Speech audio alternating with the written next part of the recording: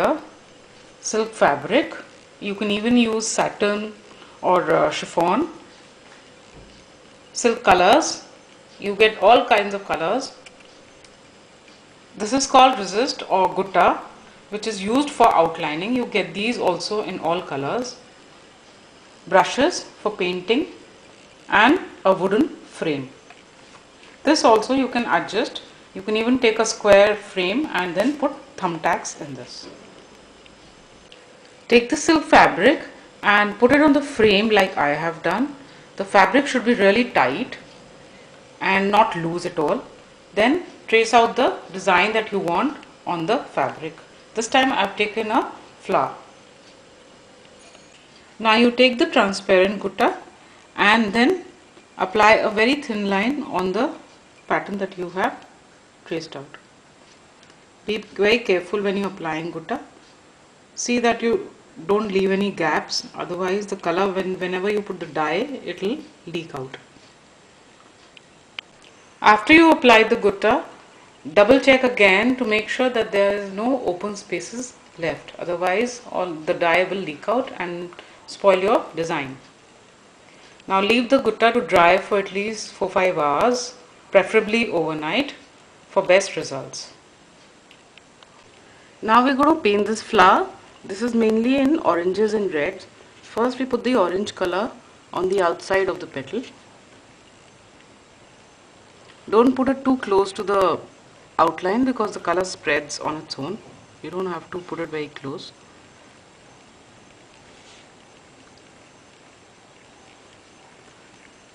Then take the pink color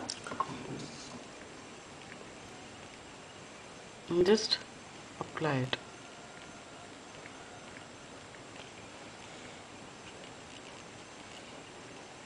And just blend the two.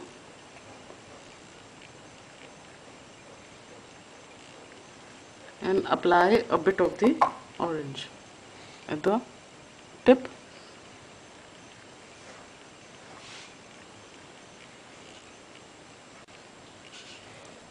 And blend.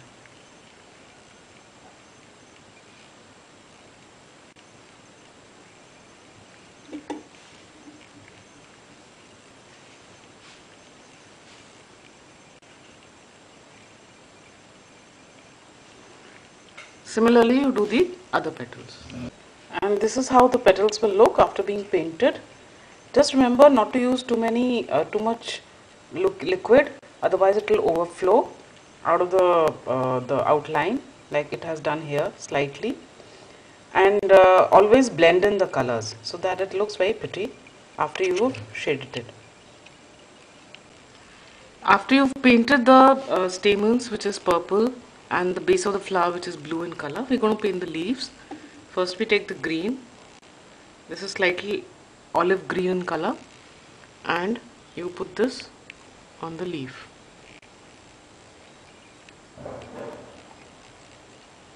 You can use the paint directly from the bottle if you want, if you're not mixing it with any other color.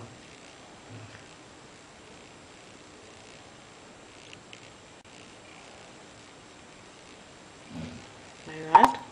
And then now we're just going to apply a little shade of blue.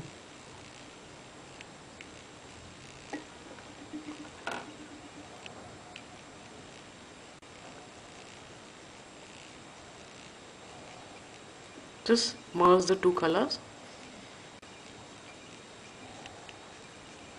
And this is how your leaf is going to look.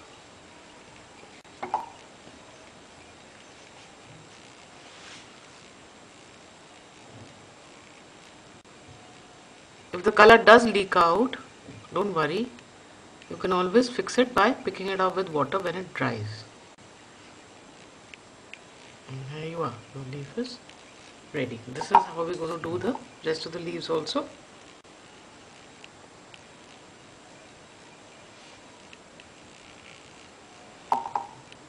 First with green, then a very slight touch of blue.